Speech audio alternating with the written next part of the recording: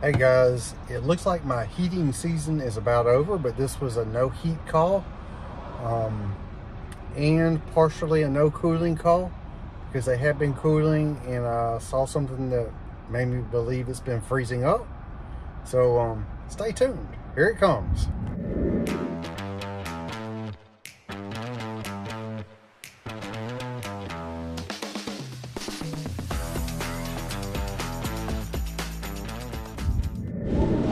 Oh.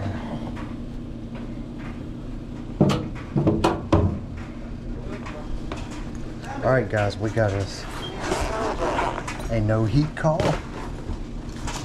And let me tell you something. You see this little softness right here where you walk? Yes, ma'am. That comes from the AC was running, and the water come all up on the floor, and it's coming right here. Did it? Yeah, and it's sinking the flow in. Now, landlord do know about that as well.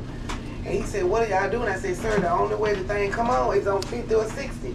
You're not gonna get the AC to come on 75. You know, like the regular temperature, this and that. Then no, I ain't gonna talk to y'all. I ain't gonna talk."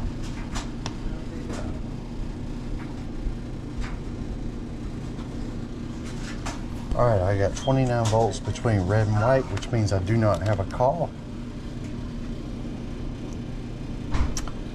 Thermostat is loose on the wall, so let's go take a better look at that.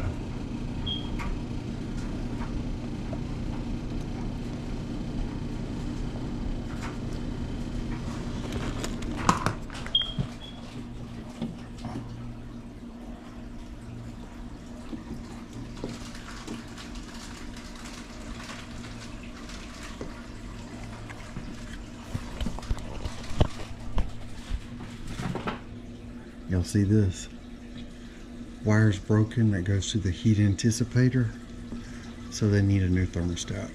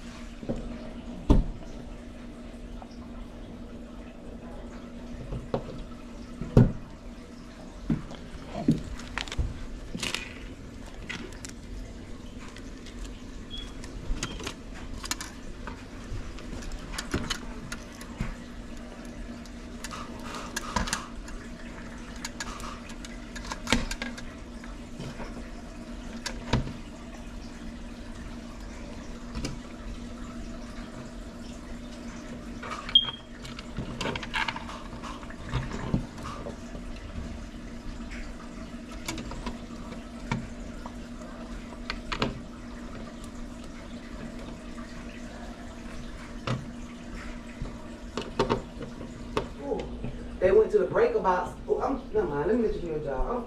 I'm weird. I'm a girl. I'm scared of like the little cord. That's still a little scary. Yeah, there's a battery in there. If you change it, it'll stop beeping like that. Just the main damn, because all of them do it. I know it. They need the batteries need to be changed. Well, I'm gonna get some battery. What kind of thing? Some 3A? I forgot. But it might be a 9 volt. It's right there with that little piece you see coming out. Right there. Oh, okay, yeah. The battery's behind that. Okay, I'm gonna get a picture of it. When he finished, once he clean his living room, I gotta go. All right, now we got a call.